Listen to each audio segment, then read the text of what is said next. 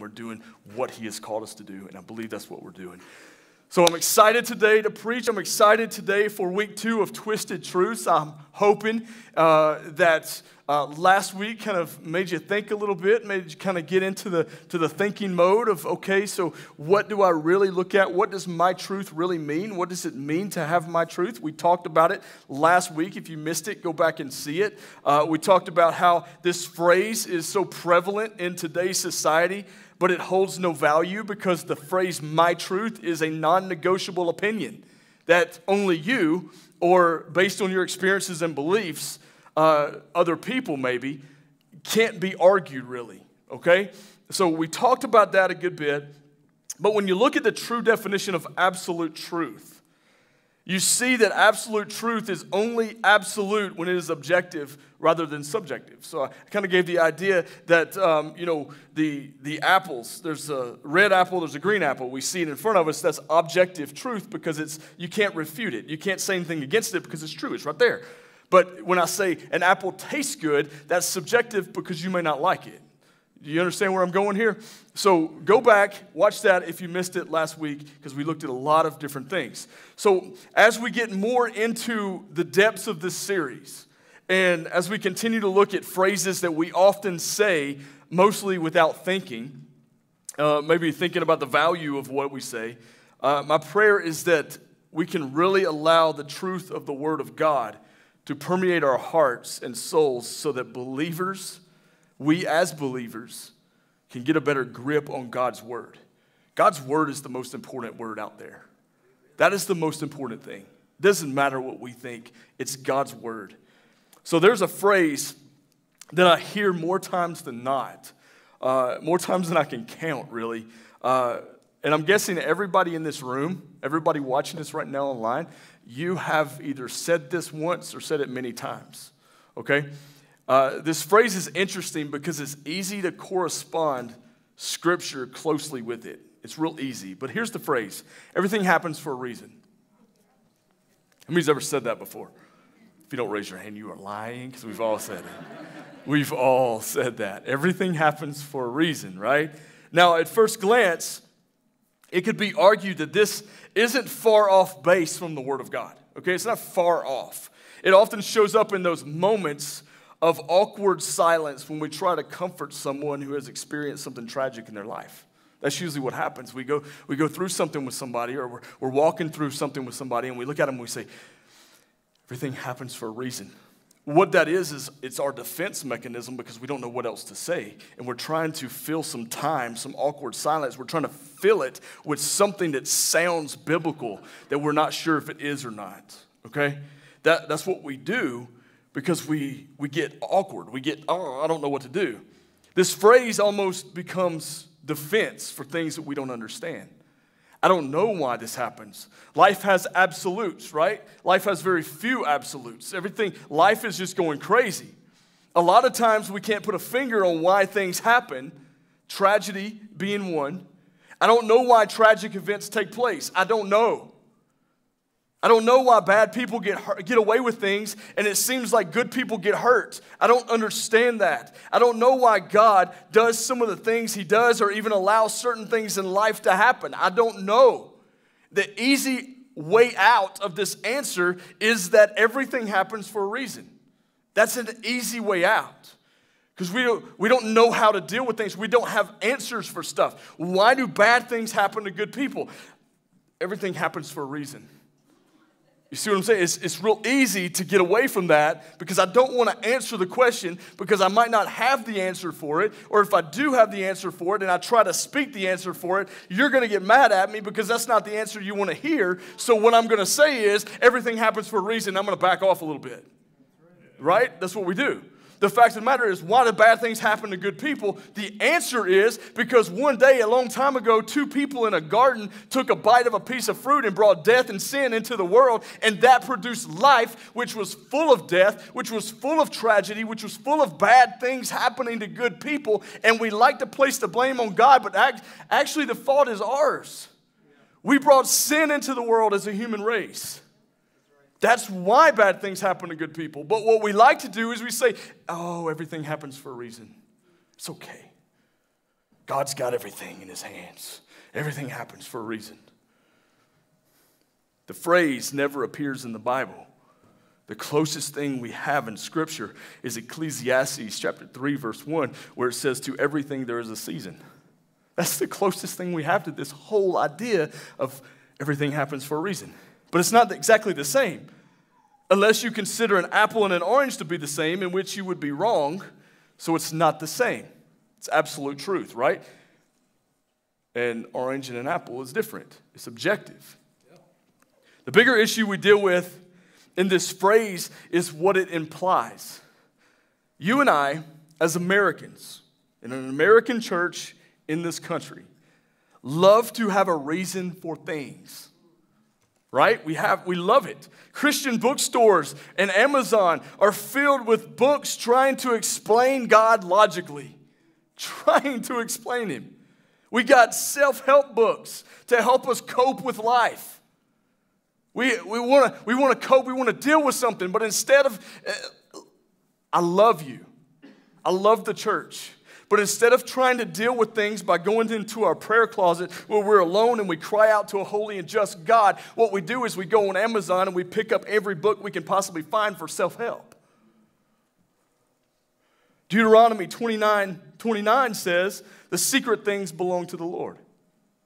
So you're going to drive, I'm going to make some of you drive yourself crazy right now, because there are things you will never know the answer to, ever.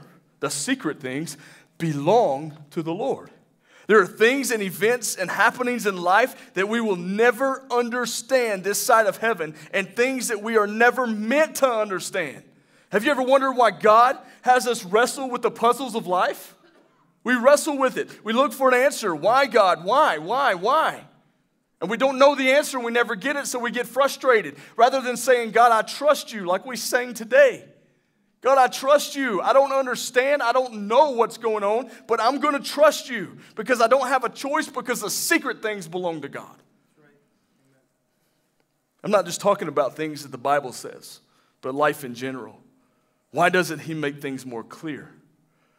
If God is going to ask us to have faith in him, shouldn't he reveal himself more? These are logistical, these are honest answers. These are challenges. Why do I have pain when I try to live a godly life? I don't understand that. Why is the world the way it is? Why is there so much garbage going on in the world right now? Why is there so much fighting, so much strife, so much crime, so much hatred, so much evil? Why is it going on right now? For a lot of people, the key question is whether or not there is a good and loving God at all. That's a question a lot of people have. Some believe not, but they still have unanswered questions. The human race is obsessed with asking questions. Obsessed. Because there's a need to have answers within us that we can't control. Think about this. And I love to watch this, and I do it too. We all do it. Come on, let's just admit what I'm about to say, we all do it. Can we admit that together? Two people are talking, having a conversation. I look over and I'm drinking a Coke or something. I look over and I see them having a conversation. I'm going to walk over here and I'm going to stand close to them so I can hear what they're saying. Why? Because knowledge is power, and I need to know what they're saying. I need to know these answers. I need to know this. I need to know what they're talking about. It's burning inside of me as a human. I need to know. I have to know everything. But when we get to the place where we can't know everything because all the secrets belong to God, we get frustrated with God. We get frustrated with life. We get frustrated with ourselves. As believers, we take it on faith that God has his reasons for all that he allows, even if we can't see them. But there are still a lot of mysteries. Even though Scripture does reveal things to us, it also leaves a lot of unsaid things that makes us lust for the power of knowledge that we won't have as human beings on this earth, because the secret things belong to the Lord. But we will drive ourselves crazy trying to find answers. I'm going to buy a book on that. I'm going to buy a book on that. What's going to happen in Revelation? There's a book on that somewhere. Yeah, it's called the Bible. Read Revelation, read Daniel, read Ezekiel, read Isaiah, read all these, put them together, start studying, dive deep into Scripture, and you'll get some answers that you're looking for. So today I want to give us a few steps to help us navigate the mysteries we may never know. How do I deal with this as a human being? So this is our self-help book today, okay? How do we deal with the fact that we don't have all the power of knowledge that we really want? How do we deal with that as human beings? Number one, be honest in that we don't know everything. The first step is admitting, right? I don't know everything. I don't have all the answers. Matter of fact, every person in this room could come to me and ask me the same question. And sometimes I might not have the answer to stuff. Just because I'm the pastor doesn't mean I'm a know-all genie. I may not have answers, but I'm going to be honest with you. And I'm going to tell you, I don't have the answers, but I'm going to do all I can to find it. And then I'm going to challenge you to find it too. Talk to Jesus. It's important. This is important to understand because the last thing we need is another Christian acting like they know everything. As if all the mysteries and purposes of God should just be clear to everyone. This makes us look bad to people who may genuinely wrestle with questions. Listen, there's a generation coming up right now that wrestle with questions. They want to know answers. They got questions. They got them. What do we do about that? How do we understand this? They're genuinely wrestling. The last thing they need is Christians acting like they have all the answers and lead them into a bad direction. We as Christians like to say the Bible says it, I believe it, and that settles it. Anybody ever said that before? Yep. The Bible says it, I believe it, and that settles it. That's it. No more discussion. You don't have any more discussion because you don't know the answer. So you like to cop out that. Like God said. God said everybody's going to be quiet. They're not going to talk to you anymore because God said it, so why shouldn't I believe it?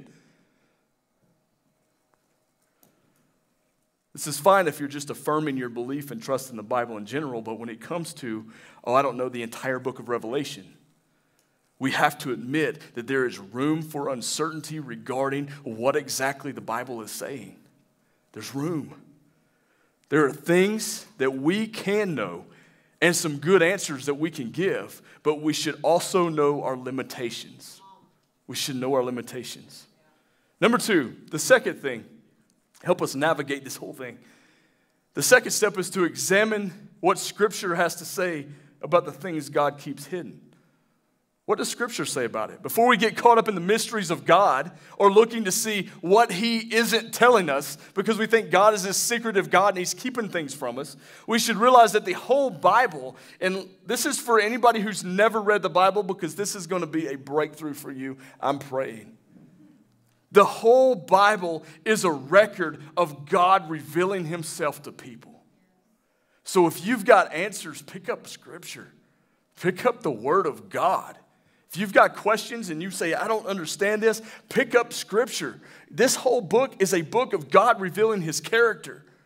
It's revealing who He is. A great example is Acts chapter 17. So if you have your Bibles, you can turn there or you can look on the screen. Acts 17, beginning with verse 24. The God who made the world and everything in it is the Lord of heaven and earth and does not live in temples built by human hands. And He is not served by human hands, as if He needed anything. Rather, He Himself gives everyone life and breath and everything else. From one man He made all the nations, that they may or should inhabit the whole earth. And He marked out their appointed times in history and the boundaries of their lands. Verse 27, God did this so that they would seek Him and perhaps reach out for Him and find Him, though He is not far from any one of us. For in Him we live and move and have our being. He gives us enough to develop our faith in Him because God's desire is for us to respond to Him in faith without Him manipulating a relationship, which doesn't happen and never will happen. He is so close right now, and we act like He's so far away because we don't understand everything. I found that the closer I get, the more He reveals Himself to me. I'm going to tell you a little personal story. So when I first got saved, when I first came to Jesus, February 21st, 1995, when I first laid my life down and said, Jesus, I want You as my Lord and Savior, he began to reveal things to me. But this is what he began to reveal to me. He stuck with only a couple of things. I love you. I died for you. I love you. I died for you. I love you. I died for you. See, when we're baby Christians, when we just start out, the revealing of God is not all the questions we have. It's all the character that he is. Because you have to get to know him. It's like I tell people, when you first get saved, you can't say I love Jesus because you haven't fallen in love with him yet. You accept him and you're going to serve him as your Lord and Savior, but it's over time that you begin that just falling in love with the Savior because you get to know who he is. He reveals himself to you. So in the early stages, he begins to reveal his love. He begins to reveal his character and who he is and what he did for me. And as I get older, the more I walked with Jesus, the revelations he gave me became more pointed and personal to me. Those revelations weren't written in the Bible for all to see. However, they did complement the Word of God. Don't you ever let somebody speak a word from God over you that contradicts the Bible. Don't even listen to it. See, this means that God will never reveal himself to you or speak to you anything that contradicts what his word already says. He's not going to do it. God reveals truth to those who seek and obey. Draw closer to me and I'll draw closer to you. You know the scripture. He hides truth from those who resist and rebel. Here's an example. When Jesus spoke and the Jewish leaders began actively rejecting and resisting what he was saying, he shifted gears and he began to speak in parables so that only those who were really seeking truth would find it and understand what Jesus was teaching. Okay, you think, well, that was mean. Don't even want people to know. When you're seeking him, you'll understand what he's talking about. You'll understand what he's saying to you. But when you start rebelling and rejecting what he's saying, like, I am the way, the truth, and the life. Well, if you don't believe that, how is he going to reveal that to you? There's a belief, there's a faith that comes in. Matthew chapter 13, verse 9. Jesus says, whoever has ears, let him hear. Okay? In other words, only those who were actively listening for and seeking the truth would find it. For every question, we would love for God to answer in place of us, just simply saying everything happens for a reason. Okay? Instead of saying that, then we have to ask ourselves if we are obeying what he has already revealed in the Word of God. Are we obeying that? Are we walking in obedience? Number 3, for this whole navigational period, number 3 is knowledge isn't the goal, obedience is. Knowledge isn't our goal. We think it is. We want it to be. I want to understand things. I want to know things. I want to be revealed, all these secrets of God. But first, the secrets of God belong to him. 2, he's not wanting you to be all knowledgeable, all powerful in your knowledge. He wants you to have a relationship with him that causes you to be obedient. So knowledge isn't the goal, obedience is. Octavio Esquesto, I don't know how to say his name. Forgive me, I'm from Alabama. We don't talk well. A professor at Talbot School of Theology, he once said this: God's goal is not to satisfy our curiosity, but to change us according to his will. Thus, obedience is the purpose of God's revelation to us. Obedience is his purpose to reveal himself, to reveal what his secrets are. That's his purpose, for us to walk in obedience. I want to show you the other part of that scripture in Deuteronomy 29:29. Secret things belong to the Lord. We've said that. But those that are revealed belong to us and our descendants forever, so that we might obey all the words of this law. Obedience is more important than knowledge. There are things that we will never know this side of heaven. And it's okay if you're dealing with somebody with a tragedy, if you're dealing with somebody going through something, it's okay to say, I don't know. It's okay to say, I don't understand why this is happening, but I want to pray with you. It's okay. It's okay to love somebody through something without making them have this idea that all things happens for a reason. Revelation comes in obedience. God tells us in Psalm 84:11 that he withholds no good thing from those who have integrity. It's okay for us not to have all the answers because our relationship is with the answer. Did you hear that? It's okay for us not to have all the answers because we are close to the answer. He is the answer of all things, even if we don't know all the answers. At the end of the day, we have to trust that God has our best interest at heart. I've learned to thank God for the mysteries because not knowing everything is an invitation for me to draw closer to him in trust and faith and understanding that we are not alone on this journey, but rather the Master, the King of all kings, the Lord of all lords, and the Lion of the tribe of Judah is on our side. That's what it makes me do. It makes me draw closer to him. At the end of the day, God is all-knowing, and we are not. But keep seeking him. Keep walking in obedience. And keep allowing him to download new revelations to you. Believe the church today, the church as a whole, has put this wedge between ourselves and God by the way we act sometimes. By the distaste that the world has for the church. I said it last week. The world doesn't hate the church, but we have made it in a lot of ways where they don't have a choice but to. We worry about things too much that we shouldn't worry about. We worry about what the tangible little building stuff or whatever. We worry about that stuff too much, and it's about saving people. It's about bringing people to Jesus. That's what the church is about. It's a mentality change that I believe will bring revelation. When we change the way we think, when we start to understand the heart of God, we'll start seeing the revelation of God come back to the church again, to us as individuals again. Remember, it starts with me. It starts with me. If we want to see that, it starts here. It starts with me every time. So my challenge for you today is to understand that you can never have full knowledge of God. You will never have full knowledge of everything that he has. The mysteries belong to him. But I promise you this, the closer you get to him, the more he reveals himself to you and makes you trust him even more, even in the things that you don't understand.